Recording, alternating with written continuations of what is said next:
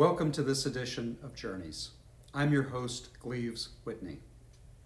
During the quarantine, we may not be able to journey beyond our homes, but that should not stop us from journeying beyond our minds. Today, let's explore the noble but difficult efforts in our democracy to find common ground for the common good. Are we the people any longer capable of fulfilling the charge in our Constitution to form a more perfect union? I've written a lengthy essay in response to this question, available at gvsu.edu/HC. Here's my 1-minute recap of the main idea. In these hyper-partisan times, we must never forget that what unites us as human beings and as Americans is far more important than what divides us as Democrats and Republicans. But do we really believe that anymore? We certainly don't act like it. The words we use to describe our feelings toward the other are pretty disturbing, and they don't just have to do with race, ethnicity, or gender.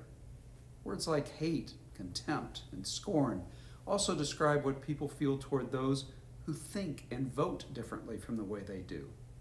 If people are Trump supporters, if their basic operating system is conservative, then, alas, many of them hate progressives. If people are Sanders supporters, say, and if their basic operating system is progressive, then unfortunately, many of them hate conservatives. Well, that's as fundamental a divide as any. Surveys show that about 30% of Americans self-identify with the right and about 30% with the left. If true, then the majority of Americans, 60%, feel a visceral dislike toward a lot of fellow Americans. Given that level of dislike, I ask 3 questions. First, where does this hatred toward fellow Americans come from?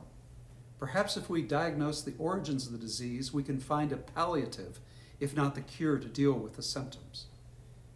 It turns out our nation's founders understood the sources of hatred and recommended some good ways to reduce the severity of the sickness. Second, how is this supposed to work? This radical experiment in democracy, if we presume that half our fellow Americans are so evil, we shouldn't even talk to them.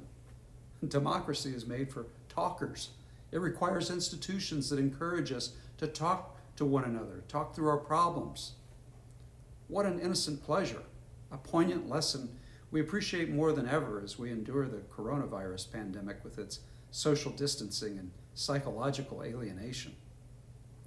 Third, how can our nation's fragile consensus during the COVID-19 pandemic carry forward after the medical problem is solved? Odds are, it won't. As the nation's physical health returns, as its economic strength resumes, so will its tribal hatreds resurface. Hatred is the solvent of our civic sinews.